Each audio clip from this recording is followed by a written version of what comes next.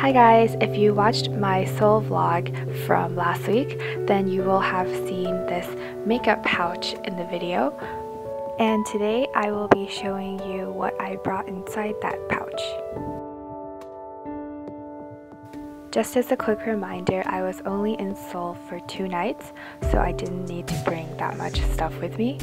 This is a medium-sized pouch from Etude House's Feel the World series, and this one features China. It's a zip-up makeup pouch and has a handle at the top and says Etude House on the zipper.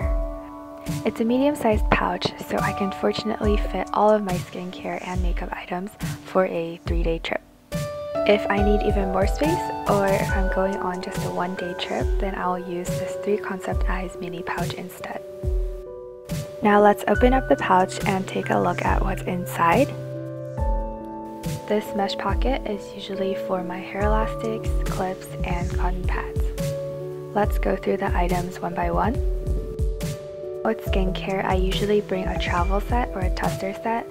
In the past, I've used Laneige a lot, but this time I'm using Shiseido's Vital Perfection travel set, which my mom gave to me this past summer. Starting with a face wash, this is the treatment cleansing foam, which I use day and night to clean my face.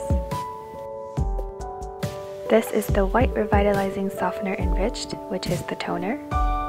To accompany that, we have the White Revitalizing Emulsion Enriched. Finishing off skincare, we have the Sculpting Lift Cream. For traveling, I usually just bring whatever is most convenient. I usually have this little hair tie with me at all times as well. For base makeup, I brought my Too Cool for School Dynoplatz Cinema City CC Cream. Next, we have the Bobbi Brown Longwear Eye Base in Light. Getting into the eye area, I don't do anything too complicated, so I only need a few items to achieve the look that I want. This is the Tony Moly Easy Touch Waterproof Eyebrow in number 2 Black Brown, and it basically has a crayon on one side and a brush wand on the other. For eyeliner, I've recently been using the Nature Republic Botanical Waterproof Liner in number 2 Brown. It doesn't smudge and is super long lasting. Next, I have an angle eyeshadow brush from Bobbi Brown, as well as the Sienna eyeshadow palette from 3 Concept Eyes.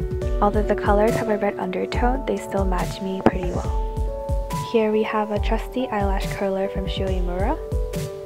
And I recently started using Lash Sensational from Maybelline in Black is Black. I really don't know how to contour, but this is the Too Cool for School art class by Rodin Pact. And lastly, we have the cutest item, which is the Too Cool for School Milk Tint in number 3 Milky Red. It dries really quickly and stays on for quite a few hours. I tried to minimize what I brought with me on this trip, but unfortunately forgot my makeup remover, but that'll definitely be prioritized next time. Please check out the description box for more details, and thank you all so much for watching.